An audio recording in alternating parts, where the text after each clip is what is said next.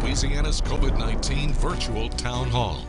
Insight and answers regarding the opening of Louisiana's economy and your health concerns. Now, here are your hosts, Fred Childers and Harrison Golden.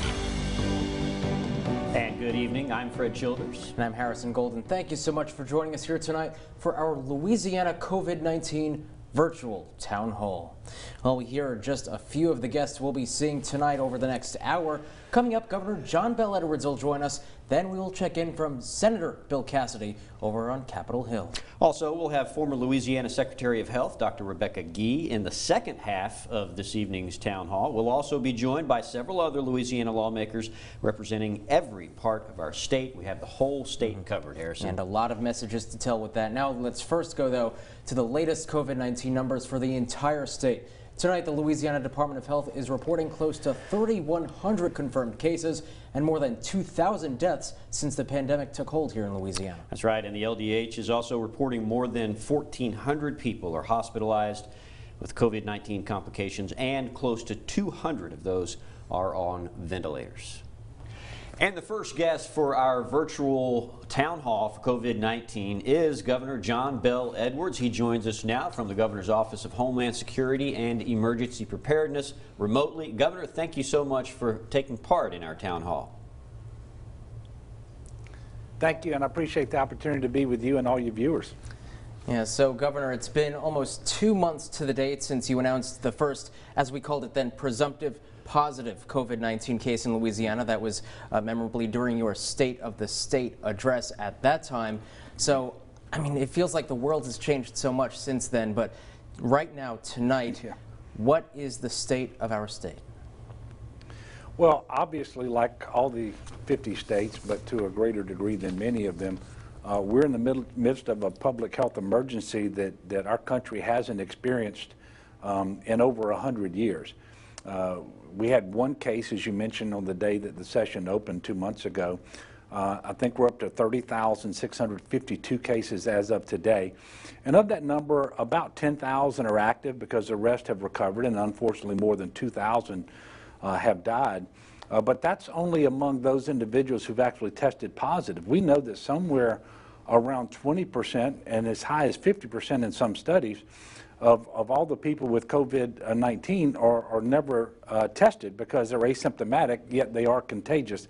That's really what makes this particular disease so hard to get control of.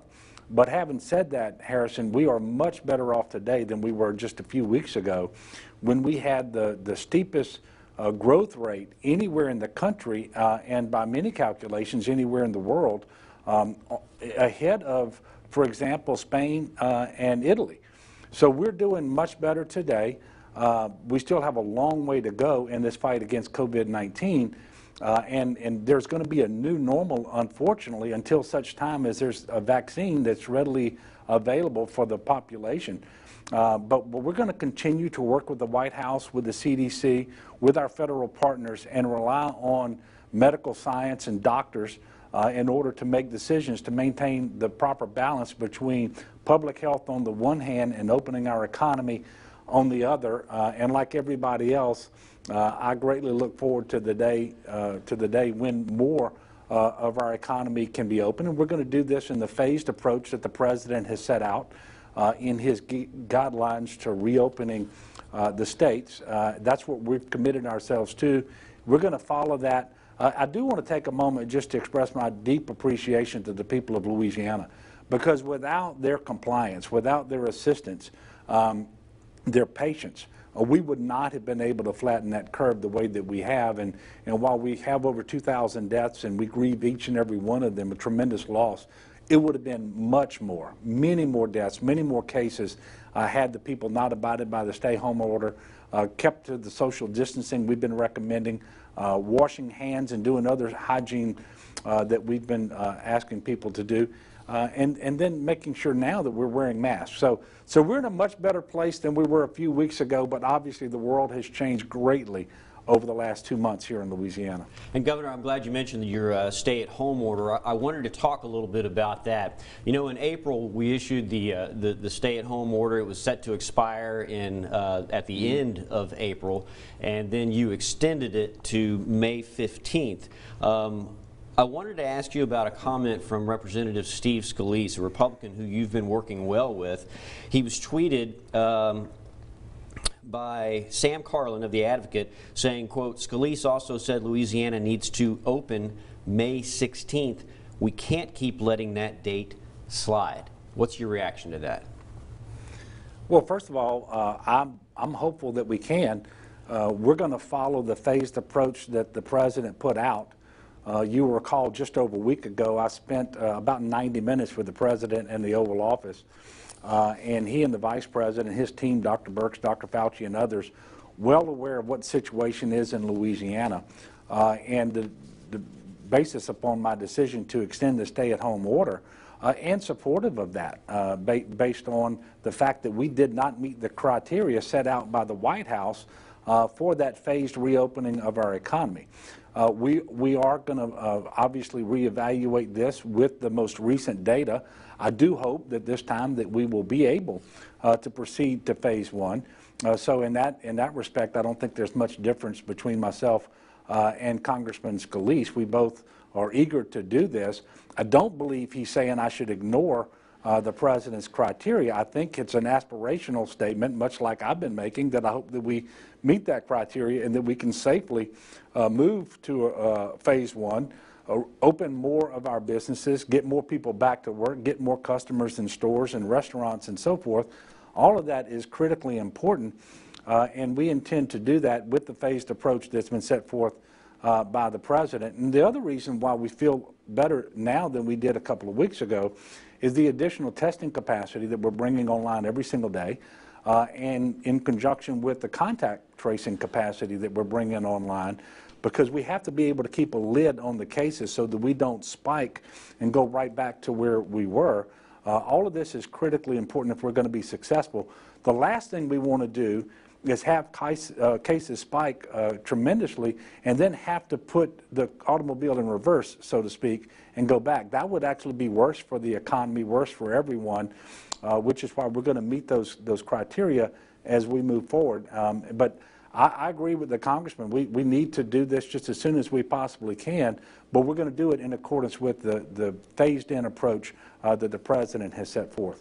All right. Yes, and Governor, I want to get to a viewer question right now from Jason S., one of our viewers here this evening, asking, will some social distancing measures be enforced while businesses are reopened when that day comes, Governor? Yeah, and look, people should understand this is not going to be a light switch where we just go back to the way things were 3 months ago. This is going to be a new normal. It's going to be with us for a long time. And you take a phased-in approach and you see how the people respond, both in terms of how they abide by the restrictions that remain in place and what the cases do and the hospitalizations and the deaths. We have to monitor all of that. But under that phased-in approach, you don't go back to where you have unlimited occupancy at the restaurants and the different retail establishments and so forth. And so we're going to continue to ask people here and around the country to make sure that they are social distancing from people who are not in their households. When they're out in public, that they wear a mask if they're going to be in close proximity to people who are not in their household, for example. Making sure that you're still doing all the hygiene practices, washing your hands vigorously for 20 seconds very frequently, and, you know, as I mentioned before, wearing the mask. And then most importantly is for those people who are vulnerable, either because of their age, 65 or older, or because they have those chronic health conditions like hypertension, diabetes, heart disease, kidney disease, and so forth. They need to be especially cautious and vigilant. And by the way, people who live with them do as well, because you don't want to inadvertently bring the virus home so that it can spread to the vulnerable population. So that's going to be with us for a while. We do ask people to be patient and understand that this is going to be a new normal. And then as we move through the phases, you're going to see less and less restrictions over time. But we're going to have some things that we're going to be asking people to do, such as social distancing, wearing the mask in order to keep the cases down until such time as there's an approved therapeutic treatment, which there's not yet, and until such time as there is a vaccine. We're hoping and praying that these things happen sooner than later. But as you know, a lot of work has to happen. I'm optimistic because I know the best scientists and doctors in the world are working on this as we speak. And Governor, we're just like you, we're running out of time, so in about 30 seconds, I know you're a big lessons guy.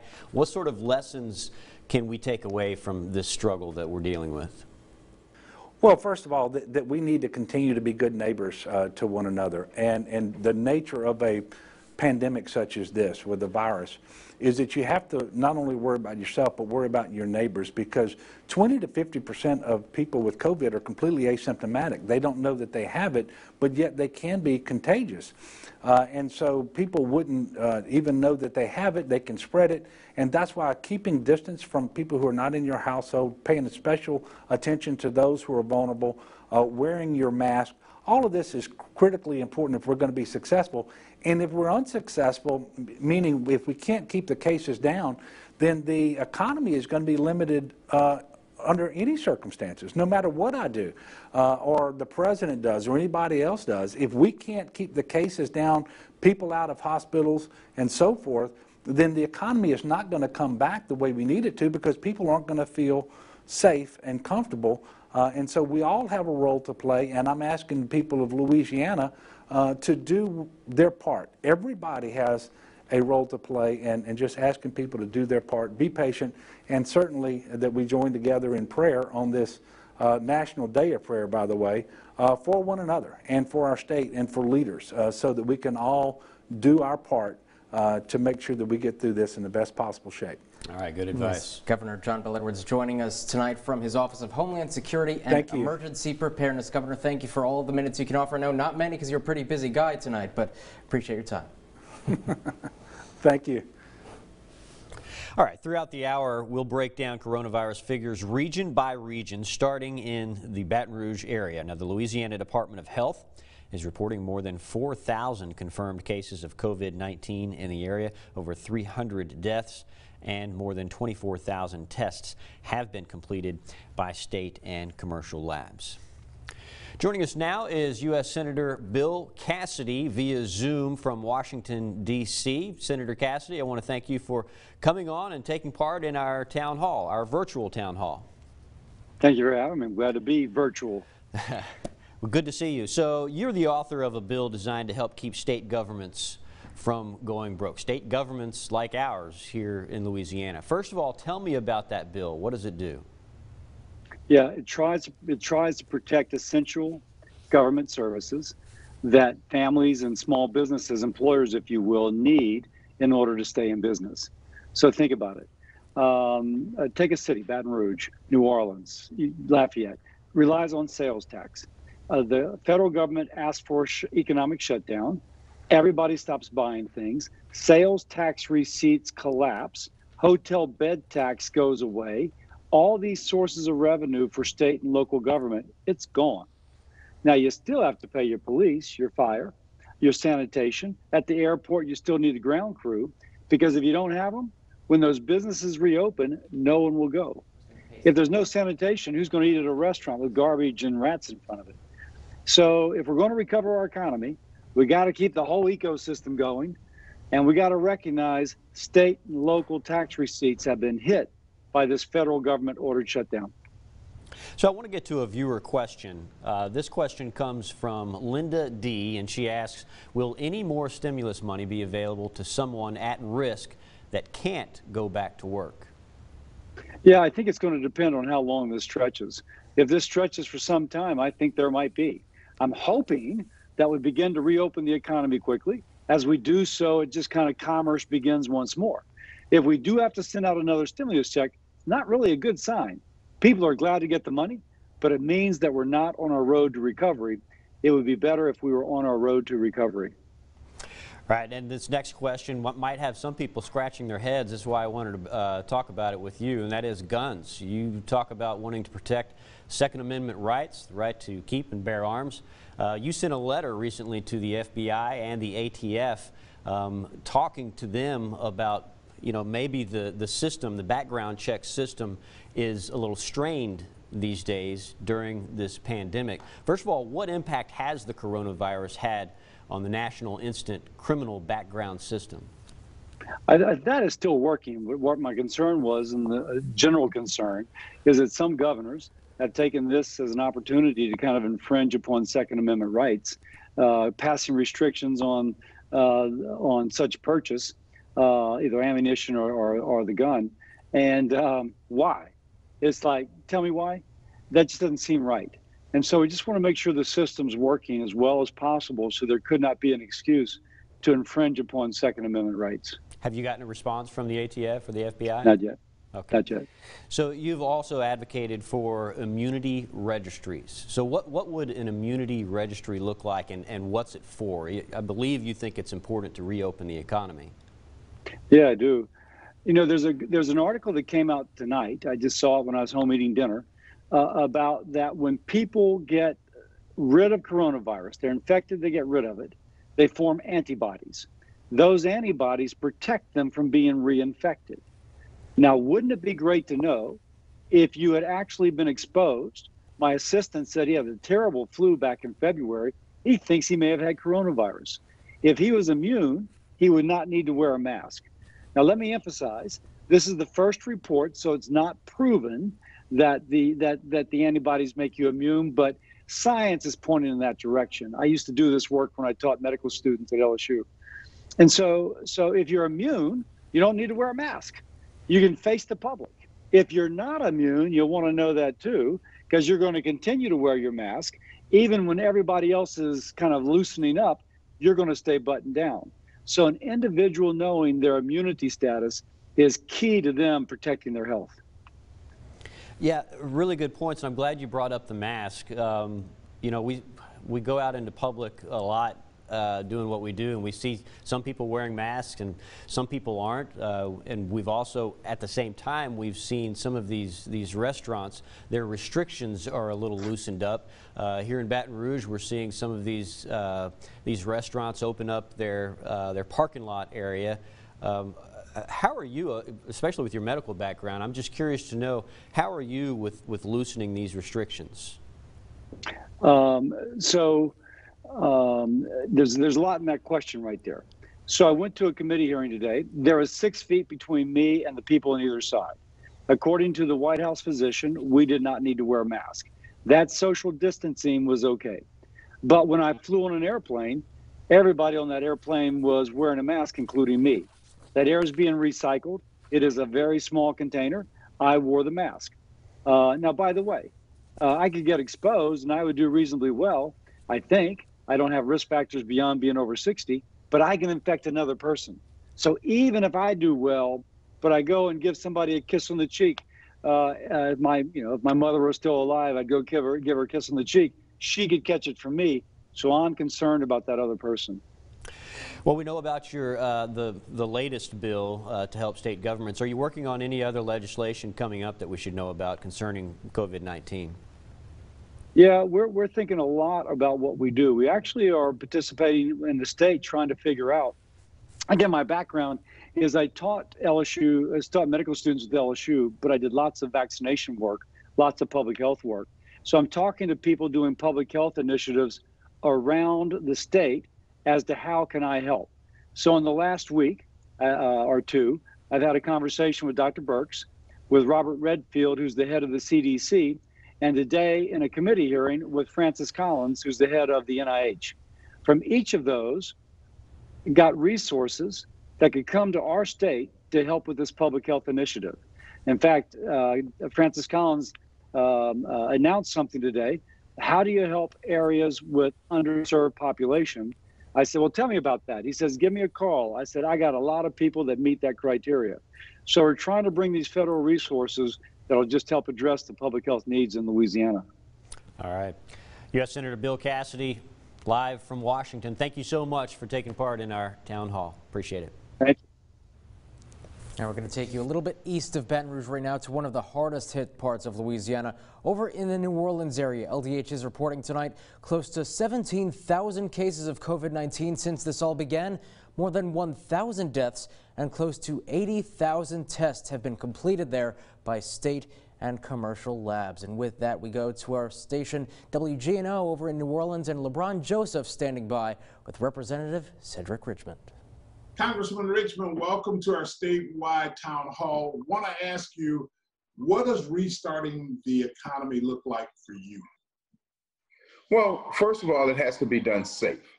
And in Louisiana, especially in New Orleans, we'll only get one chance to do it right.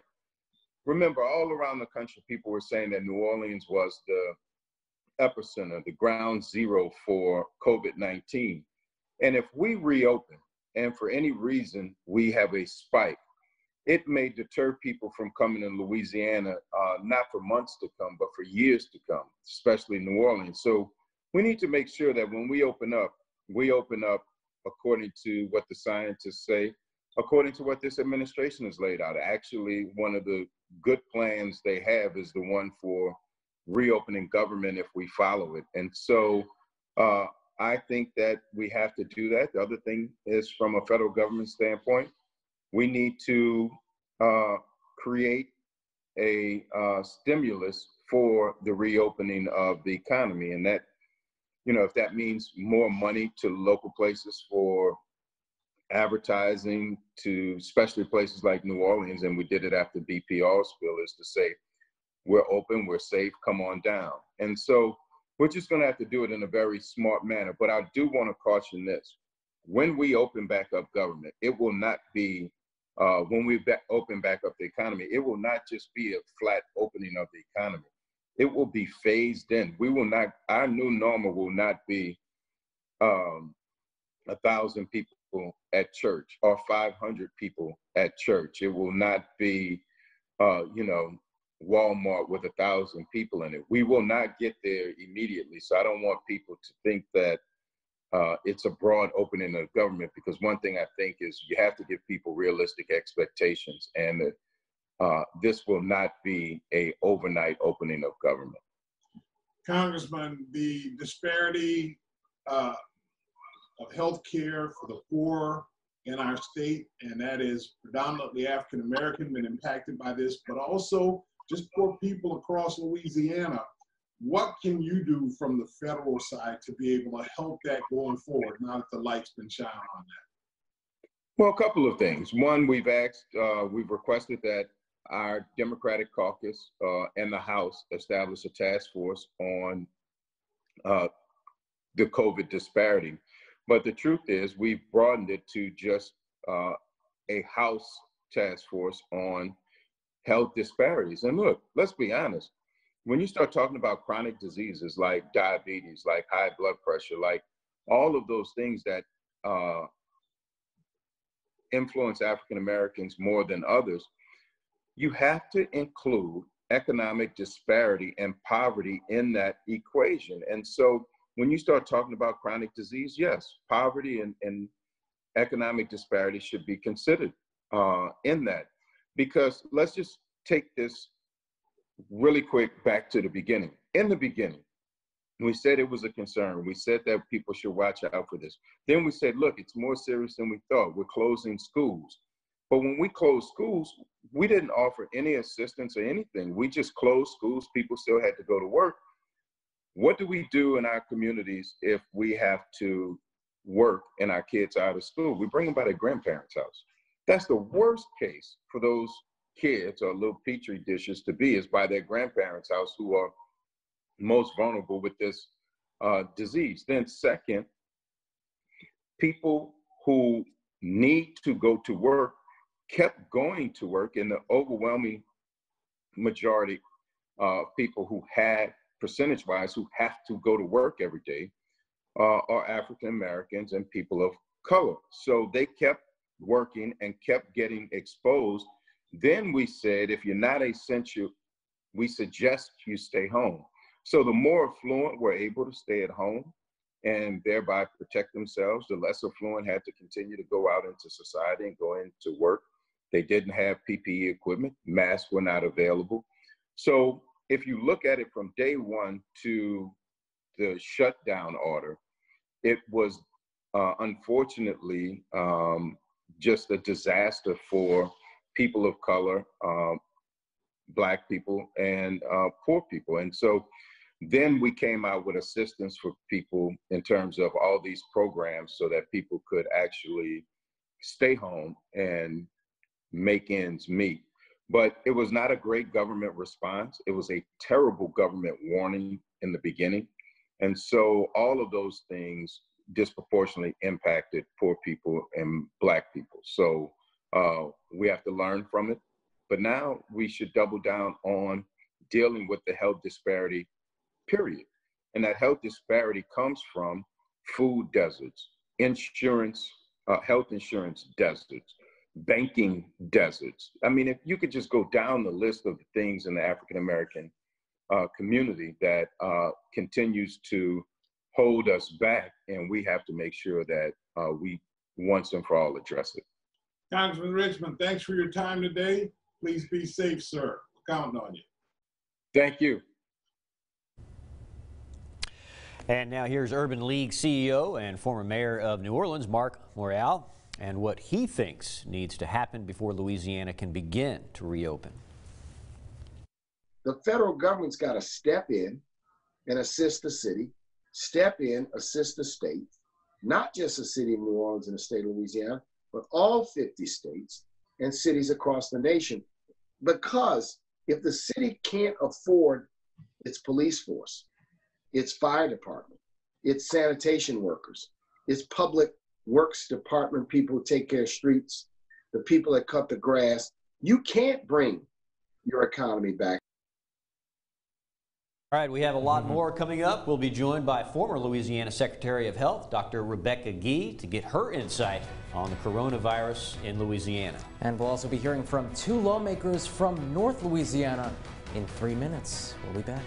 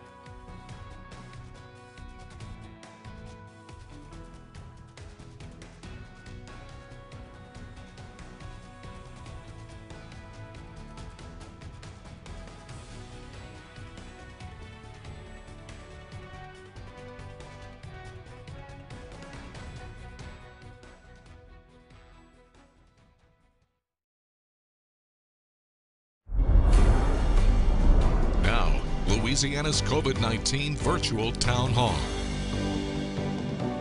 And welcome back to that COVID-19 virtual town hall. Our next guest tonight spent 4 years leading Louisiana's Department of Health, and she's now in charge of LSU Healthcare Services, which runs medical schools and medical centers across our state.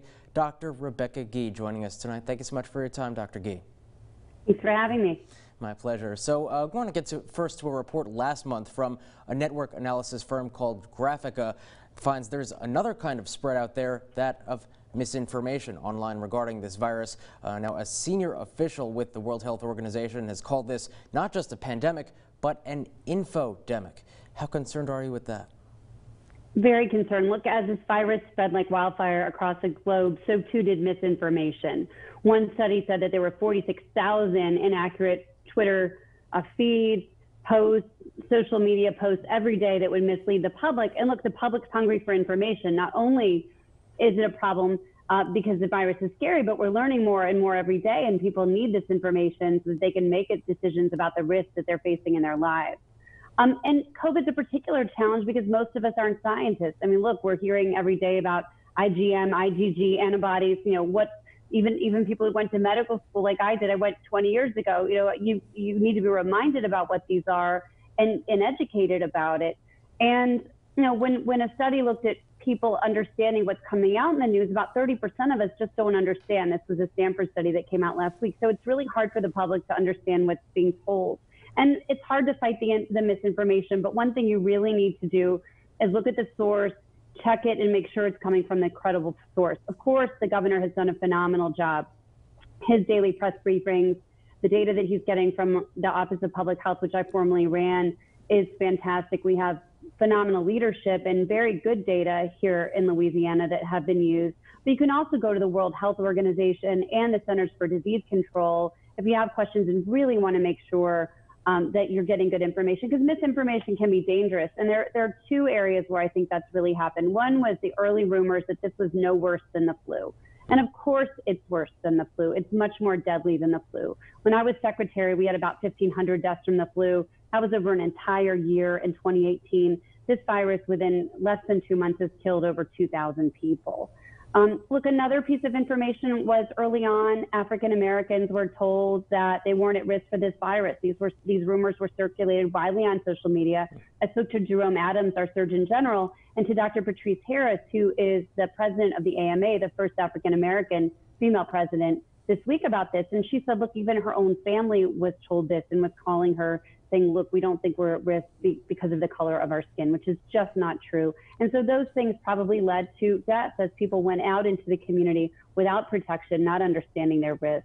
In fact, we know that African Americans, as Congressman Richmond so eloquently described, are twice as likely to die from this virus. So our first line of defense in these epidemics is information. And unfortunately, early on, the information has not been ideal. And as those gaps have come about, then it's been filled with misinformation. So please check your sources. It's really important because it could save your life.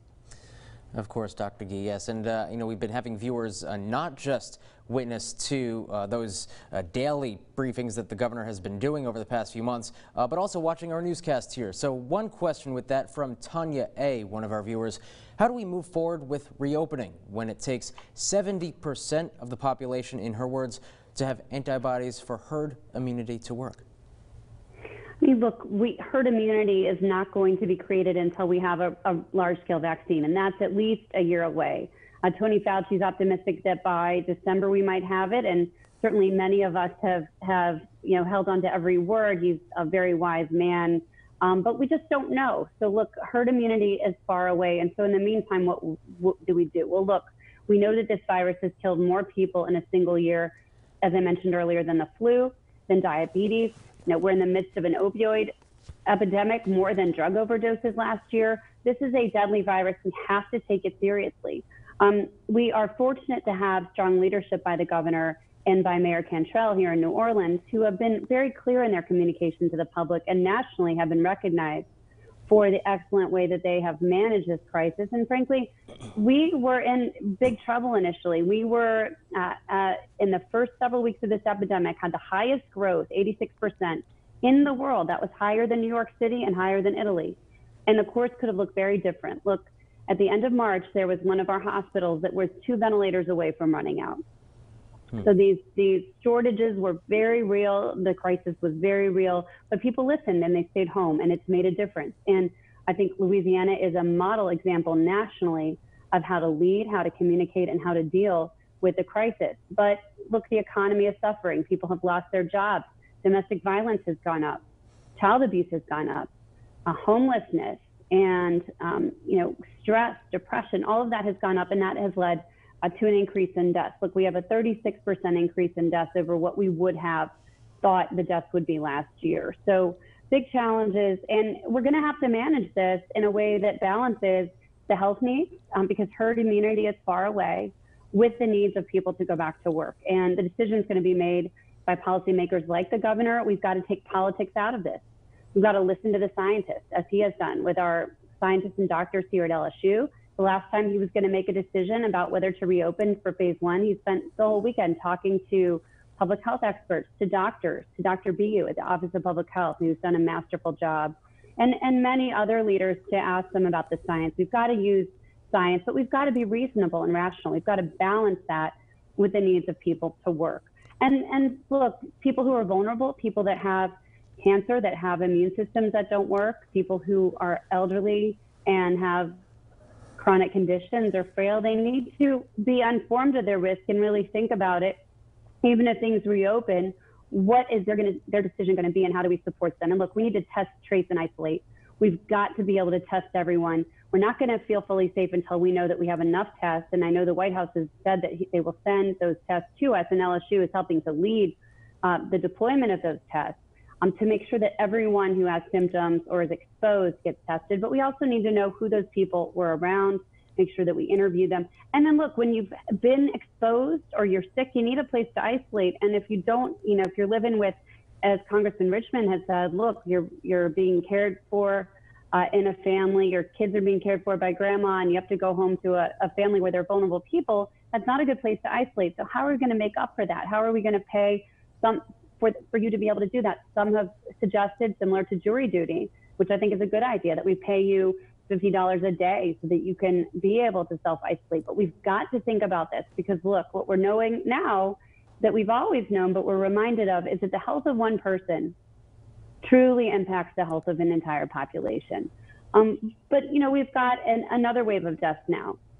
And those deaths are deaths of despair. Our clinicians who have cared for patients, and look, our doctors, nurses, and clinicians in hospitals, they have never had a situation like we've had in the past several months, where they've had to hold the hands, often with a glove, of someone dying with no family there, no one to say goodbye other than a telephone, of doing a FaceTime. So look, there's a lot of healing to do. People need to get back to work. They need to get back to normal, but those decisions need to be made because herd immunity is simply not going to be possible for a very long time. And life as we knew it before is going to be different, and we've all got to accept that. We're not going to go back to the old normal. We're going to have a new normal, and we're going to have to understand our risk, and spending a lot of time doing a better job educating the public about how they understand their personal risk.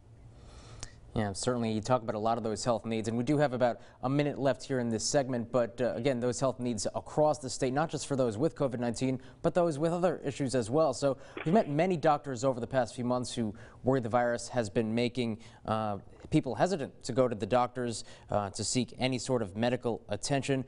Very quickly, in about 30 seconds time, what's your message to those people? Yeah, look, LSU's not only worried about people not going to the doctor, we know they're not. Our data shows that presentations, people going to the ER for heart attacks and strokes, have plummeted. And that means that people have died at home, not getting the care they need. We had a patient last week whose colon, the digestive system perforated because they had cancer that was not diagnosed, because they were so afraid of going to a hospital and getting COVID, they refused to go. So look, please, if you're sick, go to the hospital. We're doing a much better job now. We've got the personal protective gear. We know how to protect you. You've got to go to a doctor if you're sick. And our K-Health app for this month is free. If you go to LSU or K-Health, download it on the Apple Store, you can talk to a doctor via chat.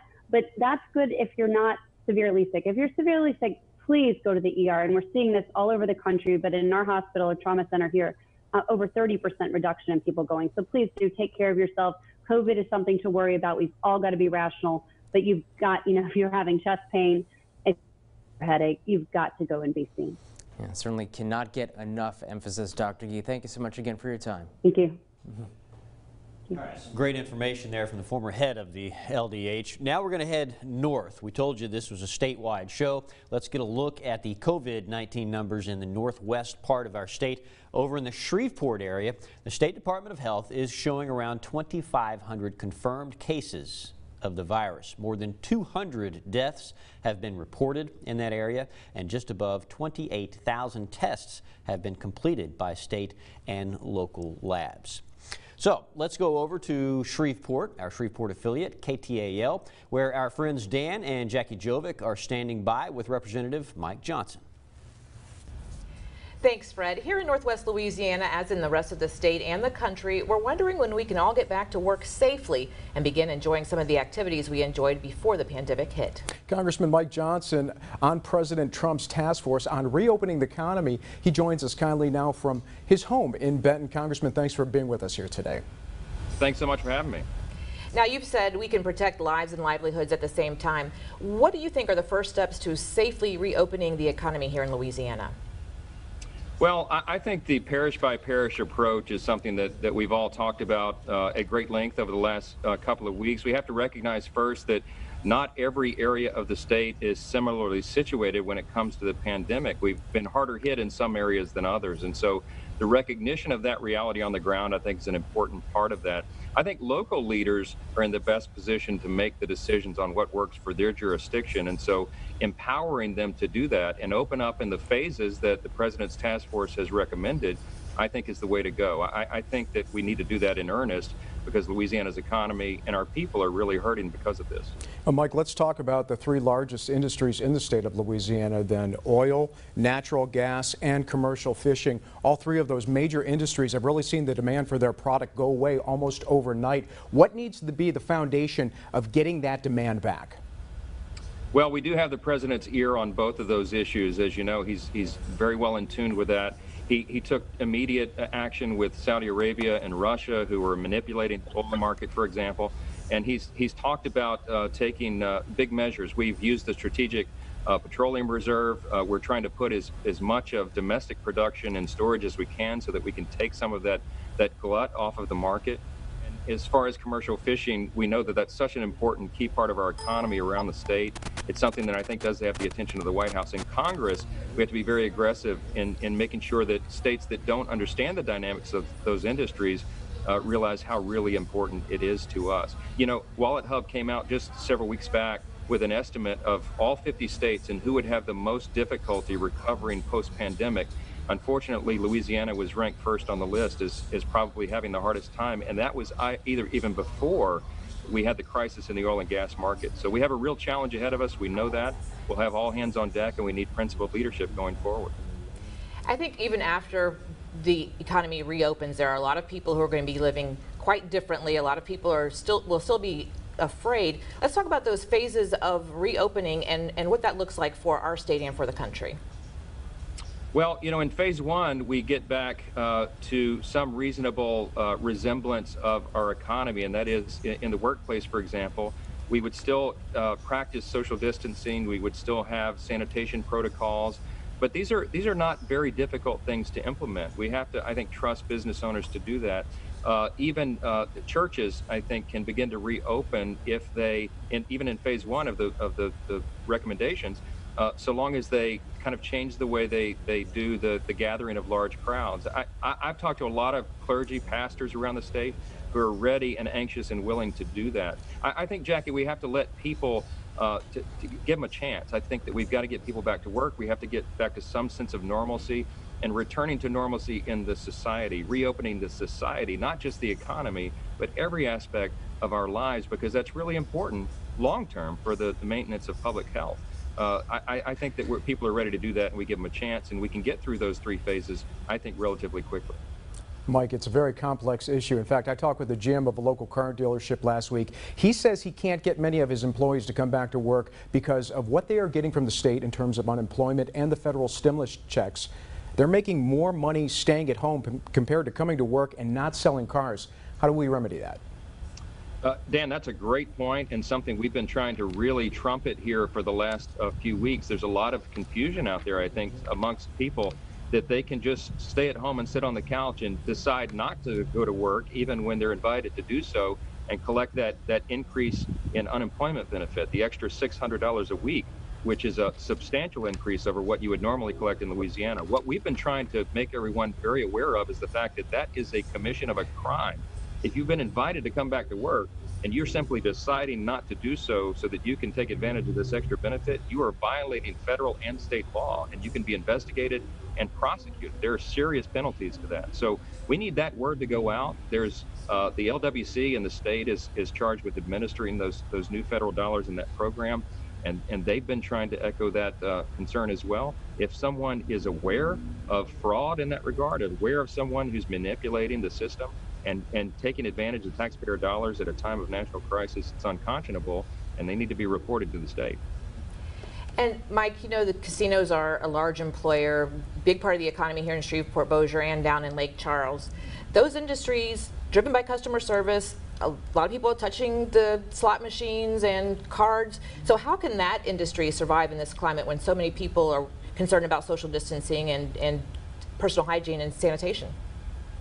That's a great challenge, Jackie, and you've seen that casinos have been treated as one of the highest risk environments in terms of reopening the economy because of the nature of their business and what you just described. So we have to allow the free market for innovation, for creativity, to have a chance there as well. And I think a lot of the owners of those establishments, those businesses, I think they'll figure out a way to do it. I mean, again, it's not rocket science, but if we're going to practice, for example, a 6-foot buffer zone around each patron, it can be done. You may have to just use every 5th slot machine, I guess, or however that is. But we have to give these businesses a chance to survive. And if we keep them closed down for an extended period of time, we eliminate their ability to do that. Ultimately, that drives more people into unemployment and ultimately poverty.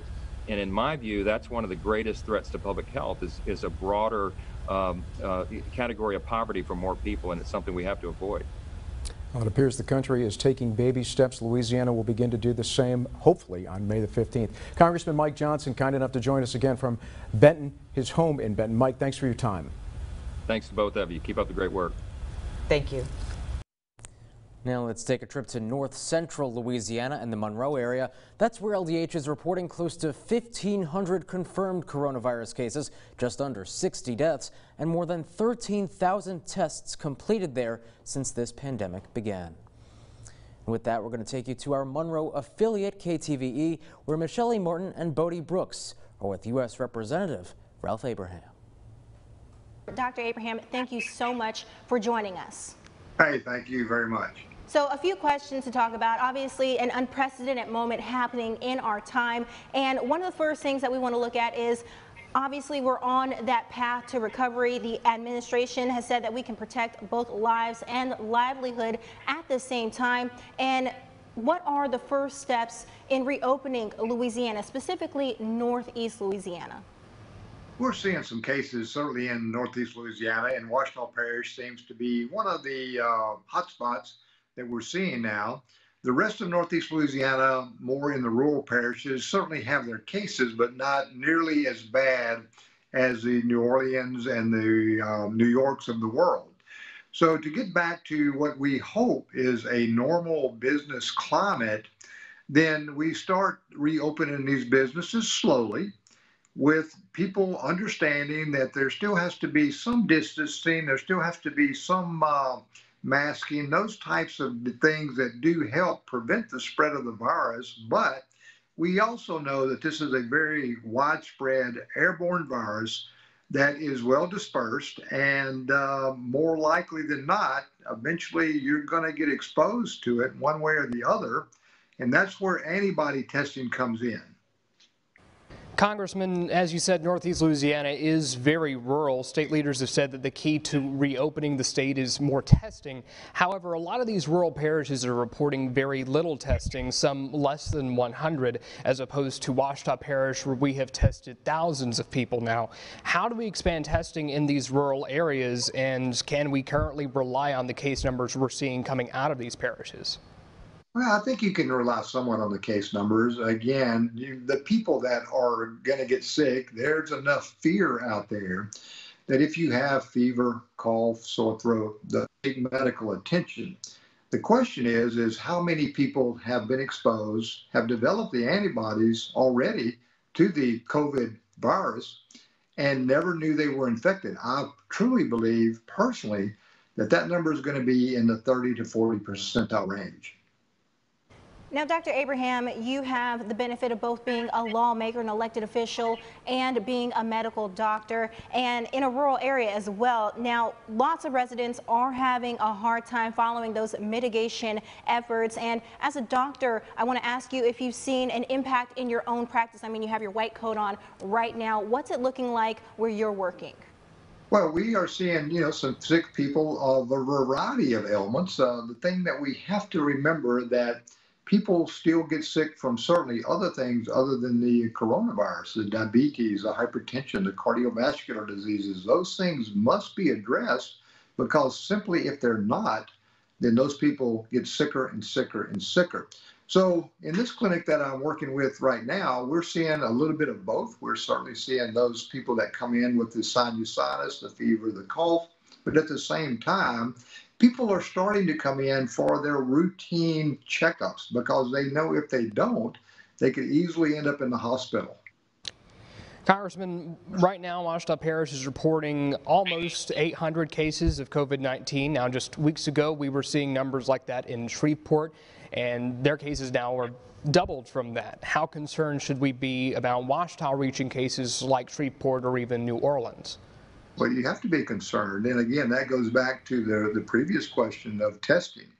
The more we test, certainly the more people that we're going to find that are either mildly symptomatic or completely asymptomatic. But the difference will be how many people we can get to test.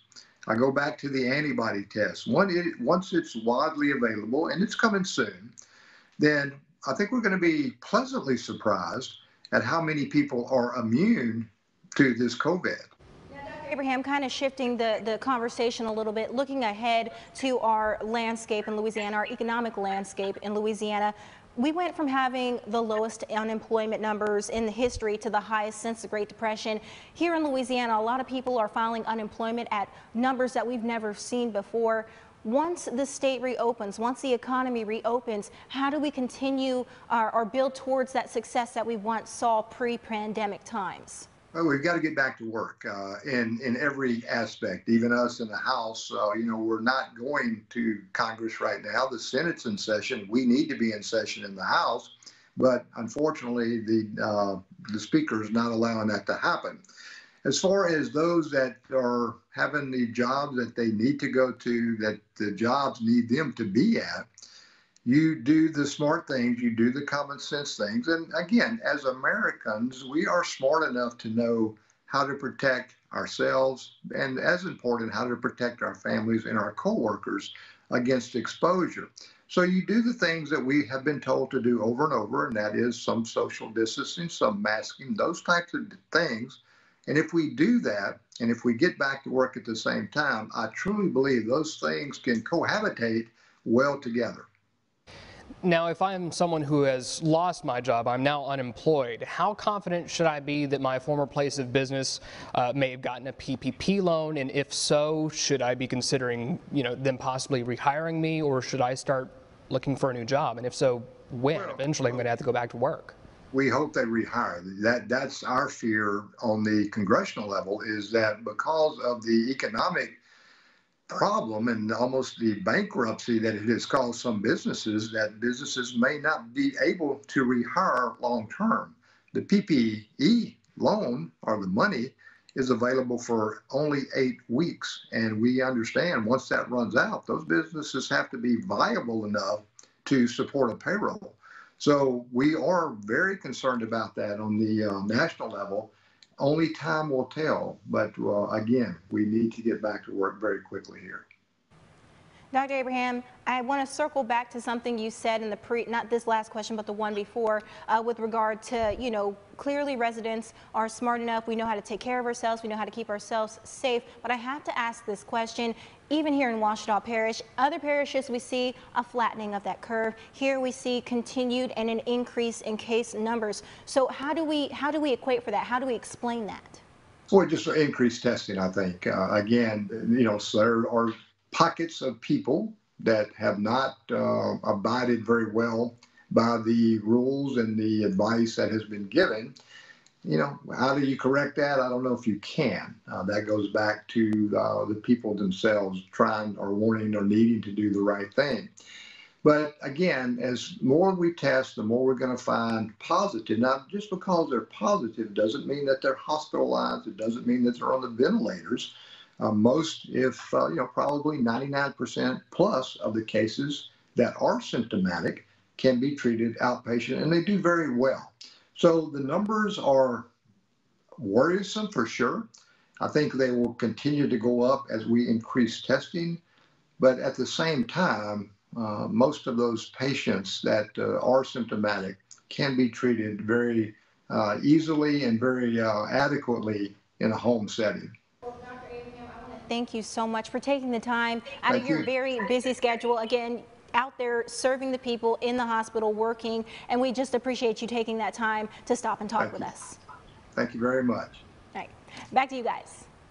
All right, there you have it. You've heard from our governor, you've heard from state health leaders, you've also heard from congressmen from all over our state, and they've had some really great information to share. They talked about not only the danger of COVID-19, but the danger of having a damaged economy. Their overall message, Harrison, we have a challenge ahead of us, but if we stick together, we can pull it off. That's it. And again, this is a state that has seen its share of troubling times, but again, we're going to get through this all. And we'd like to thank our next door stations across Louisiana for coordinating all of this and speaking to some of the leaders who know this best. All right. Thank you for joining us for our Louisiana COVID-19 virtual town hall special. Have a good night. Good night.